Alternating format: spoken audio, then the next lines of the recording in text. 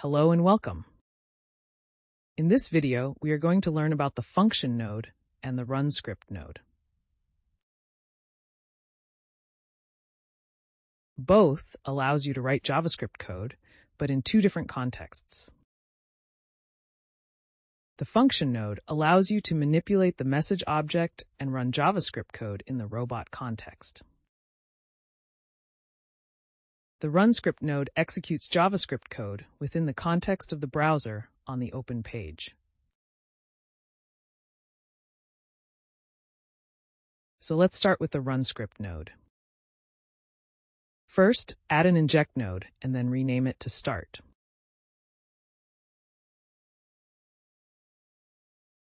After that, add an open browser node. Then add an open link node following the open browser node. Let's go to google.com to write some JavaScript code.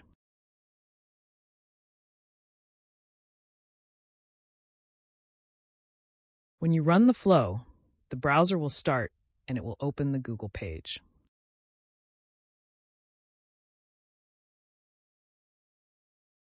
Now here, if you press F12, you will see the developer console. In this developer console pane, any JavaScript code you write will be executed on this page. So this is very powerful. You can manipulate the web page. Let's try something fun here and try to change the Google logo in this page. Click the source code to focus this pane and then press Ctrl F to open the search bar. And here you can search with a CSS selector or an XPath. Let's write an XPath first. So this alt attribute seems unique enough for our selector. We are searching for an image element with an alt attribute equal to the text Google. And as you can see, this selector returns one image element. This is perfect for us to target this element from our JavaScript code. But for our code, we will actually need a CSS selector and not an XPath. The method we will use targets this element using only a CSS selector. A CSS selector looks similar, even simpler to write. Let's remove the XPath components from the query and convert it into a CSS selector. And here is the CSS selector equivalent of the XPath. Let's now copy this and then switch to the console tab. Here, we will use the document.querySelector method and paste our CSS selector as a parameter. You can find more info for this method from the video details. The dev console may not allow pasting for security purposes. To proceed, first enter allow pasting into the console, and then you can paste the CSS selector. Let's try this again. And as you can see, the document.querySelector with the correct CSS selector returns the image element. Now let's store this returned value in a variable named elem. And when you print elem, you can see the DOM element displayed. So we want to change the logo on the page. Let's find an old Google logo. We can search on Google, but better do this in another tab. In the Wikipedia page, we can find the old Google logos. Here we can use this one. But this is a page. Let's right-click to the image here and open the image URL. Here's our Google logo URL. Return to the console. Now, if we add this value to the elem variable's source set attribute as an array item, we should be able to update the image. As you can see, we have successfully updated the web page.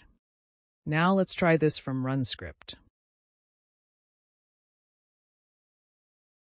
Let's add a run script node here after the open link node, then double-click the run script node to open the editor. And let's copy the code we have here.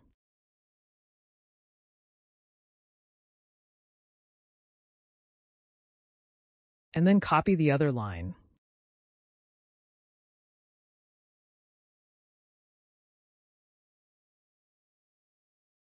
Save it, and then close the editor.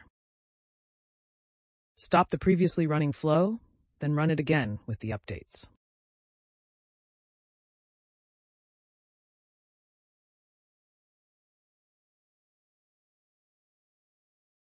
As you can see, the image has changed because the JavaScript code executed on this page from the RunScript node. So let's now close this page and return back to the Flow Designer. This was an example to manipulate the web page. With the RunScript node, we can also retrieve and return scraped data from the web page. So let's try this in another web page. This time we will navigate to another page to scrape data with JavaScript and return it from the RunScript node. Let's set the open link node URL to quotes.toscrape.com and then run the flow.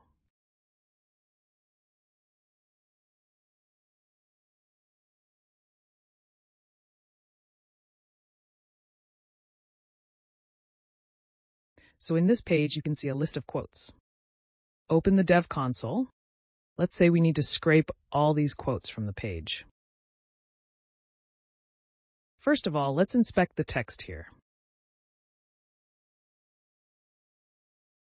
We have a span element here with a class attribute equal to text that we can use to target. The CSS selector will be simply class equals text. Now this looks like a reliable selector, and it returned all 10 quote elements from the page. So we can proceed with this CSS selector. This time we can't use the document.query selector because it is only for a single element. Let's allow pasting again here.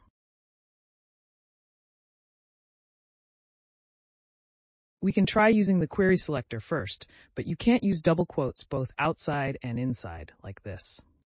So let's change this to single quotes. This only returned one element. We should use the query selector all method since it returns all matching elements. Let's store this in elements variable. And now we have all the elements. So we can try to get the first element indexed by 0 and then use the inner text attribute to get the quote. We want to retrieve all the text values from the array returned by query selector all. However, the node list array contains DOM elements that cannot be returned from RunScript. Instead, we need to find a way to return an array of quote strings from the RunScript node. You can only return pure JavaScript types, like integers, strings, objects, or arrays from RunScript. We need a method to retrieve the inner text attribute of elements returned by the query selector all method.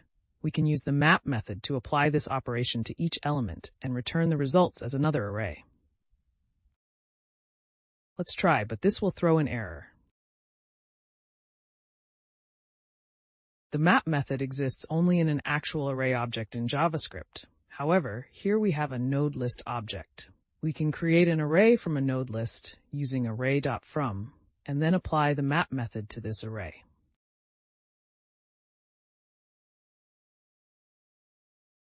As you can see, array.from returns an array object, and by applying the map method on it, we have created a new array by returning the inner text attribute of each element. There is also a shortcut for this using what is called the spread operator. Place the elements inside brackets, prefixed by 3 dots. This is more simpler or clearer way to write this code. We can now return this array of strings from RunScript. Let's copy this code and return to the RunScript editor to paste it. And then copy the next line. Let's copy this one. As the output of this is an array of strings, we can just return it as is from the RunScript node. This is another difference between the function node and the RunScript node is that in a function node, you must return the message object, while in RunScript, you have to return the data and not the message object. Let's save the code, connect the RunScript to the OpenLink node, and then add a debug node afterward to observe the returned data. Now the question is, if we are just returning the data from the RunScript node, where is it stored? In the run script properties, there's an output variable where the value returned from the run script is stored. Let's name this quotes. And then run the flow.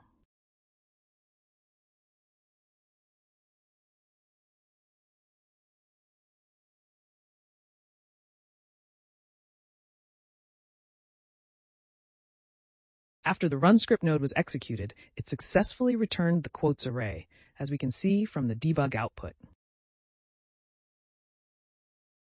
Now let's continue with the function node.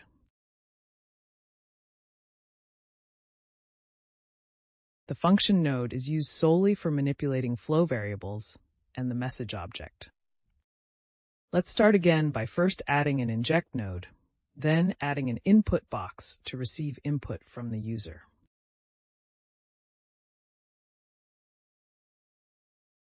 Let's set the title as name, or better, ask name, and the text as, what is your name? The user response will be stored in message.text, but let's change it to message.name. Let's also add a debug node here to observe the output of the input box node and run the flow.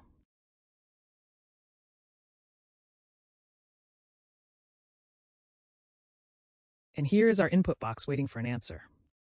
Let's write Jane. And as you can see, the response is stored in message.name. So how can we use this? We can put a function node here. And with the function node, we can use or update the message object. Here, we can split strings into words, trim whitespace, replace specific words, join multiple strings, and compute various values like word length or count. So we can do anything with pure JavaScript here. The main difference with the JavaScript code written in a run script node is this JavaScript code runs in the robot context and not in a browser context. So for instance, we cannot use document.querySelector and expect it to work because there is no page and no browser context here. We can only write JavaScript code here to use or update flow variables. So let's try a very simple example and add a greet property to the message object passed here. Start the string with hello and append the message.name value to the hello string. Finally, end the string with a question, how can I help you? Save the code and close the editor. Now when the function node runs, we will have a greet property in the message object. We were able to do this with the JavaScript code written here. Let's now continue by adding a message box node after the function node to display our greeting message.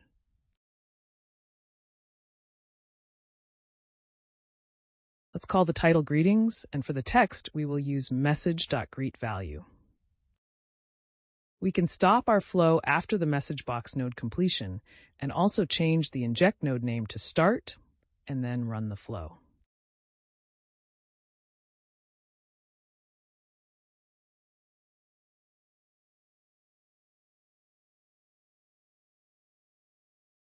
We have successfully created a dynamic greeting message with the function node and displayed it. In JavaScript, concatenating strings with plus and double quotes is less efficient and harder to read. Another option here is backticks, known as template literals, which allow for easier string interpolation and multi-line strings. With backticks, we don't need plus and double quotes for concatenation. Instead, we can embed variables directly within the string. And for the variables inside the string, you can use $sign and curly braces. And this is much easier to read. Let's copy this, then save the code and close the editor. And then run the flow.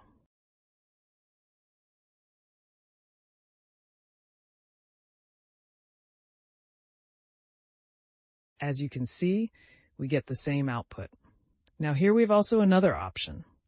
We have shown this in previous videos. You don't need to use a function node for simple one-liner operations. Instead, we have a JavaScript scope for input properties. So for one-liner operations, you don't need to add another node. You can just write this one-liner JavaScript code within the JavaScript scope for the input.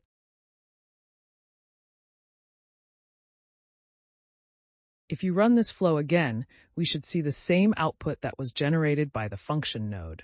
But here the difference is that the flow has become simpler.